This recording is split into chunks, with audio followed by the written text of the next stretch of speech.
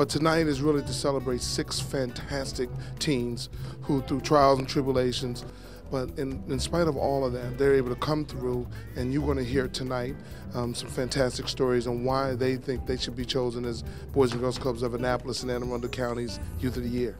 Good evening, ladies and gentlemen. We're delighted that you're able to join us for the Ed Casey Annual Youth of the Year Awards dinner. Dealing with the Boys and Girls Club have inspired me to be the man, well, the grown man that I am today. It motivates me to want to be successful. I am a part of this event because I am so proud of what the Boys and Girls Club does for young people in our community. I mean, they truly are our future, and if we don't build them and develop them now, we won't have them later. I mean, just looking at the robotics example, the girls are excited, they're learning, and this is all a part of what I enjoy. I mean, I feel proud to represent the Ambrose Boys and Girls Club because, I'm one of the founding kids of their clubs and, mostly the oldest, so it just feels good to show the younger ones that we can have a chance even if we are a smaller club. I've served on the board of directors for almost 12 years now. So when I first started with Comcast in 2000, and Comcast was new to the community, we recognized right away that the Boys and Girls Clubs were an outstanding partner. The best benefit is helping me be more positive in my life and be a better person. It just shows me how I can lead my community by an example. And so as you pursue your dreams, you might come into some roadblocks and some obstacles and hurdles. But I pray that you guys continue to work hard to reach your dreams. I commend you for all that you do. You not only make our community a better place, but you make our country a better place. Thank you so much. Get more done with less, and math speaks for itself. You go in and look at statistics, and wherever there's a Boys and Girls Club, there's a greater chance that people go to school, graduation rates higher, less gangs, I mean, all the way down the line.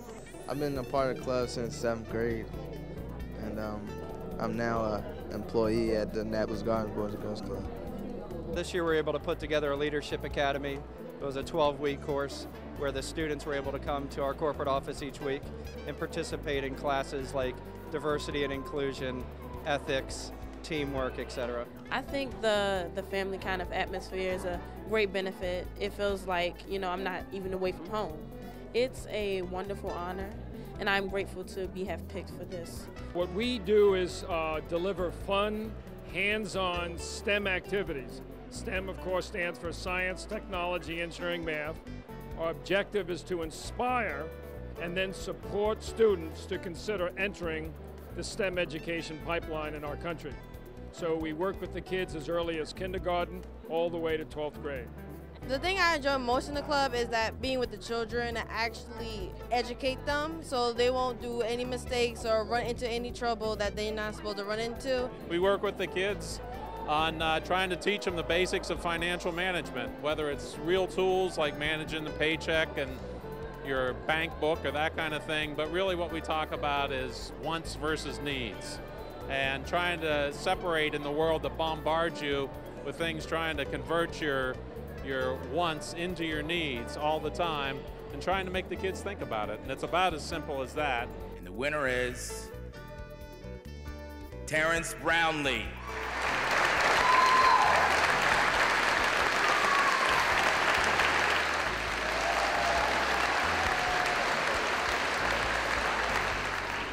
I'm more than thrilled to win this award.